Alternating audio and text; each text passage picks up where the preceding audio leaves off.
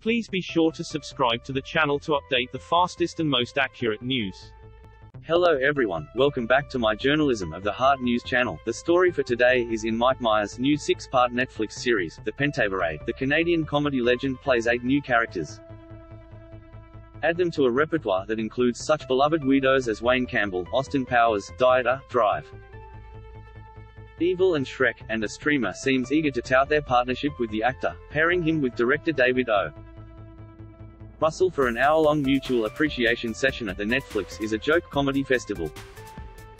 Asked by Russell to describe the idea that inspired the news show, Myers, who showed up, despite having lost his voice to seasonal allergies, flashed back to his 1993 feature, So I Married an Axe Murderer, in which he played both main character Charlie McKenzie and his dad, a cuckoo conspiracy nut who ranted about a secret society of the 5 wealthiest people in the world who run everything. In the last 6 years, just seeing the rise of all the weird conspiracy theories and the devaluation of fact, the rise of alternative fact, I thought, what if there was a secret society of 5 people that ran the world, but what if they were nice? Myers told the crowd. Things can be shitty, but what if they had been way shittier if this group of, and here he lowered his voice, white men had not been there since the Black Plague?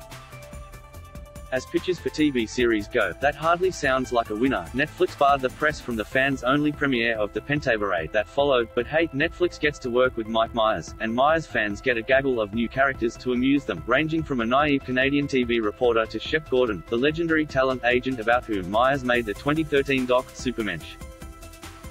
In Canada, we know our TV isn't as good. We know in many ways we're America's hat, Myers joked before explaining, I really wanted to dedicate this show to local journalists, because journalists right now, in this global war between fascism and democracy, you know, the first casualty of war is truth. Getting rid of local news is just the beginning of a slippery slope of all unfalsifiable fact. Russell, who directed Myers in the upcoming feature, Amsterdam, retraced Myers' entire career, starting from his rough upbringing in Toronto's Scarborough neighborhood, to the Wrigley's Gum commercial he shot at age 8, tagline, "It looks like you've graduated to the big stick," to his time under Second City mentor Del Close, whose villains are the hero of their own story, advice has served him well all these years.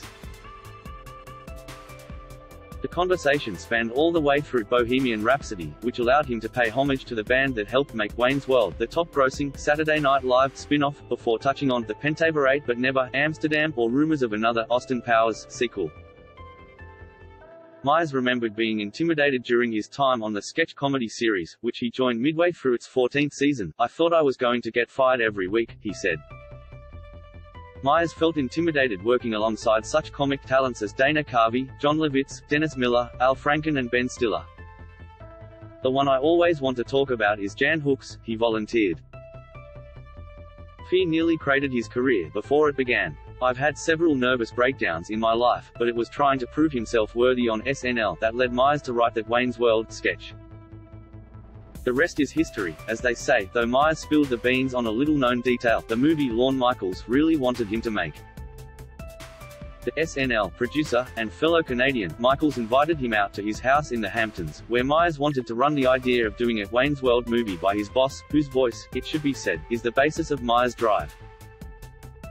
Evil character, so he pitched me a movie, Myers recalled. He said, I want you to do a remake of The Graduate. And I said, I don't think that's a good idea. He said, I just offered you a fucking movie, to which Myers claimed he responded, The Graduate doesn't need to be remade. The little man should not stand in a great man's shoes. It's a perfect film. Somehow, he convinced the Michaels to make Wayne's World instead, and though the producer didn't initially buy the idea that the headbanging song should be Bohemian Rhapsody by Queen, the studio wanted Guns N' Roses. Myers claims he took a firm stand, then I won't do the movie, Myers said he said. It's been reported that Lorne was against it. He was initially, but then he became my greatest champion on the movie. That is all for today news. Please make sure to leave your comment and subscribe the channel below for more news update. Thank you for watching.